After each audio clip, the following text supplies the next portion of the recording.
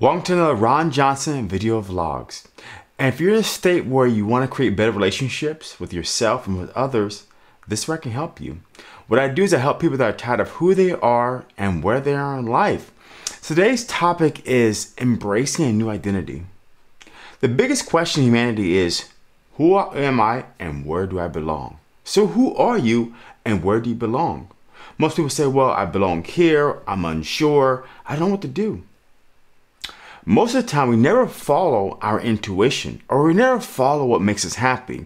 We get caught up with the normal merry-go-round of doing what society tells us to do, go to school, get a great education, get a job, have kids, get married. That kind of, I guess, treadmill, you would say.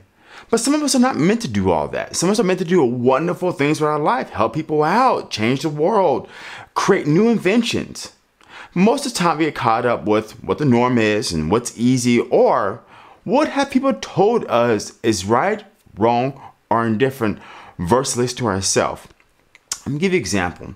I've been going through two different phases in my life. One being known as the bodybuilder, the trainer, the person that's going to get you in best shape, six-pack ass, rip this. Okay, all that stuff was an identity of mine.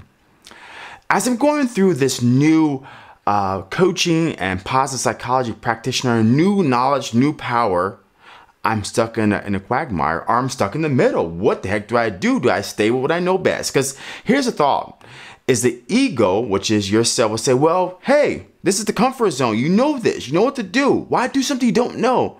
You may fail. You may not get there. And that's why we get stuck, because we want to go somewhere, but the ego, our mind, talks us out of it. So our mind, our conscious mind, talks us out of our potential. Because it says, well, you know this. Now we can say, well, we always get outside our comfort zone. How much of us really get outside our comfort zone and really try things different? Or go faith over fear. So like I said before, trainer, coach, six-pack abs, get you in shape. Now, behavior mindset coach, psychology, positive psychology coach, practitioner. What do I want? I want the latter. So what I did to myself is I worked with a coach, and I actually was able to transition that energy, taking faith over fear. So what I did is I went down to my basement where I train my clients virtually. I still do training. I said, I no longer want this. I'm on a new path. I closed the door. Breathe in, breathing out. So bringing in new positivity and expelling the old self. The funny thing about that, later on that day, after this happened 2 days ago, I went down to the basement to train clients virtually. And I got this overwhelming headache. Didn't know what the heck was going on with my body. I had to immediately go outside, touch a tree, touch the earth. Because think about it, when you're going through these transitions in energy, your body doesn't know what to do with it. So you ground yourself by touching the environment. A tree, grass, meditating, go on hikes. Because you don't know what to do.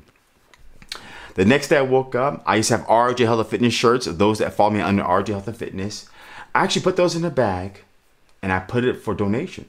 Because I'm letting people know, letting the source, energy or God, that what I really want. See, the unconscious mind doesn't know right, wrong, or indifferent. But if we constantly are second guessing what we're doing, we never get where we want to go. So if you think to yourself, well, I've done all the work, I've done all this, why am I not getting there? Something, either one, in your environment, or two, more likely, what you're telling yourself is you can't have it. And once you believe you can't have it, or it's impossible you can't get it, you will never, ever get it. That person wants to lose 20 pounds, never gets it because they believe they can.